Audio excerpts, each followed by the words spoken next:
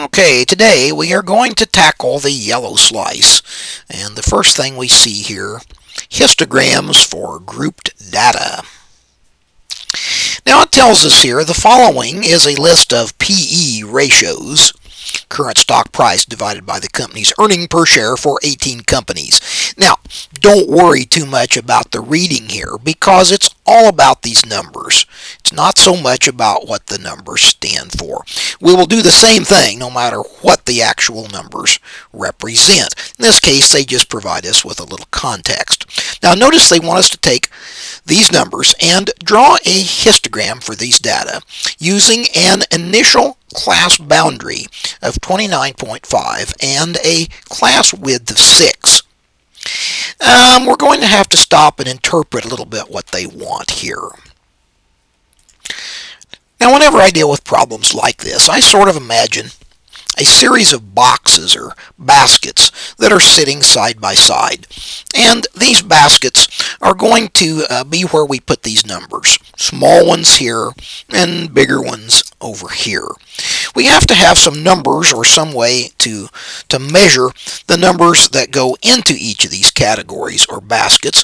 And so ALEKS is going to tell us here that the initial class boundary is 29.5.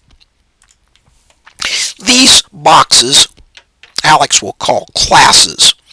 The boundaries are essentially the cracks that are between the boxes.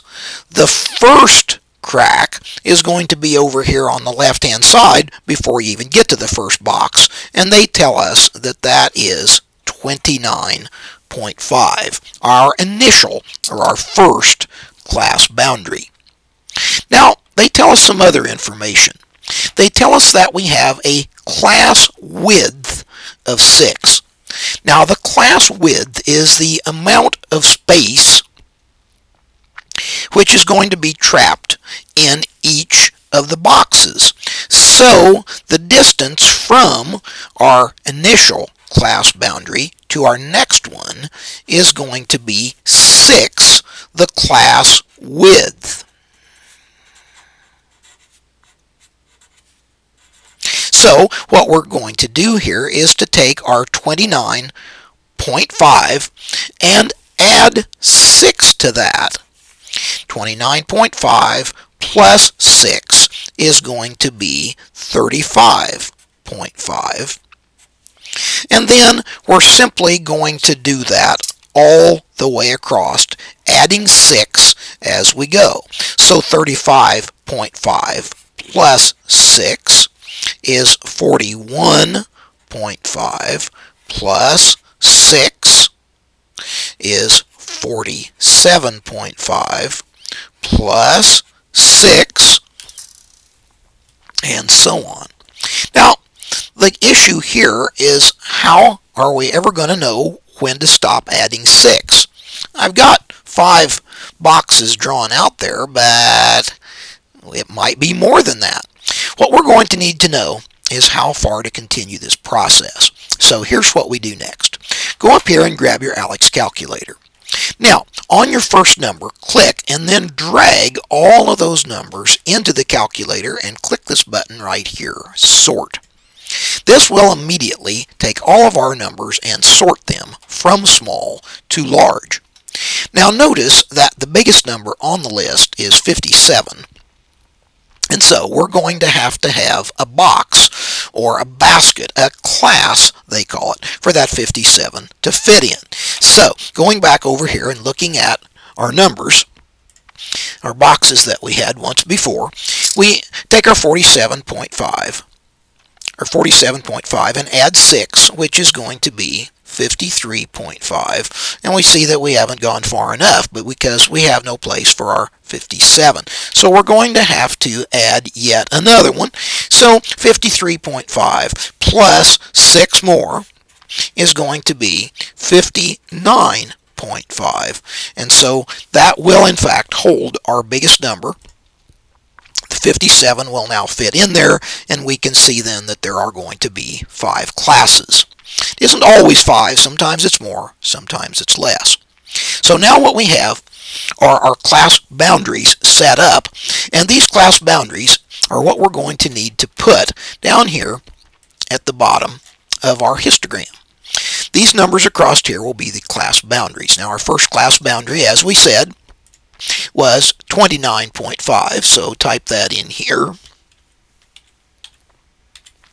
And move across and type in those other ones of 35.5, 41.5,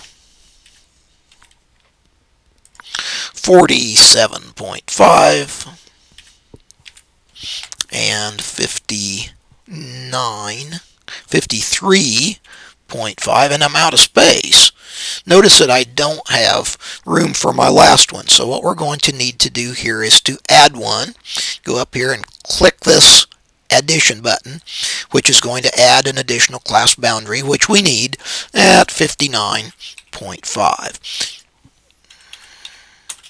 Okay, now all of our class boundaries are in place.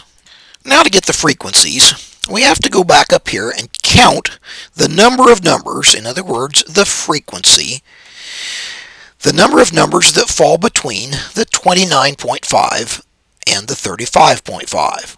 Now you can simply just count these right here off of the ALEKS calculator once they have been sorted, but what happens to me is I usually lose count here and then I get some of the frequencies wrong, which is frustrating. So my plan here is to go back over and copy those numbers down on my sheet of paper. And then what I will do is I will simply go in there and I will cut these numbers according to those classes that I set up. Now remember, the first one starts at 29.5 and that class ends at 35.5. So I'm going to look down my list and see where that 35.5 would be, and notice that that would be right there after the 35 but before the 42. That means that there are 1, 2, 3, 4, 5, 6, 7 values which are in my first class. Now going back over to ALEKS, we will go over here and with our cursor, the magic finger pops up, click, and then drag that bar, that first histogram bar, up to the number 7 and leave it there. This is how you construct a histogram, which is essentially a bar graph with no spaces between the bars. It's called a frequency histogram because the height of this bar represents frequency, and frequency is the number of numbers that fall between these two values, or between our initial and our second class boundary. Now, we continue that process all the rest of the way across. Notice this next one is a little bit tricky because they want us to find the number of values that fall between 35.5 and 41.5. Well, if you look back at your data over here, you will notice that there are no numbers that fall between those two, 35.5 and 41.5. There are simply no values on the list that meet that criteria. So our second bar has a height of 0. That's easy to miss. So leave this bar alone. Don't pull it up at all. Now our next bar's got to go from 41.5 up to 47.5. So 41.5 up to 47.5 is going to cut right there with a frequency of 2. So back over to our graph, bring our bar up to 2, and so on. Now the next bar is going to go from 47.5 to 53.5. So we're going to cut off here at 53.5. And we will notice here then that we have 1, 2, 3, 4, 5 values in there. Let's go up then and back to our graph. Okay, our last category, our last class, goes from 53.5 to 59.5. So once again, back on our list here, 53.5 to 59.5 is going to be these last four values here. And so we go back and grab our last bar, pull it up to a height of 4. Now once again, if you were to add up these bars, or add up the heights of each of these bars, this should total out to be our 21 values that we said we had in the first place.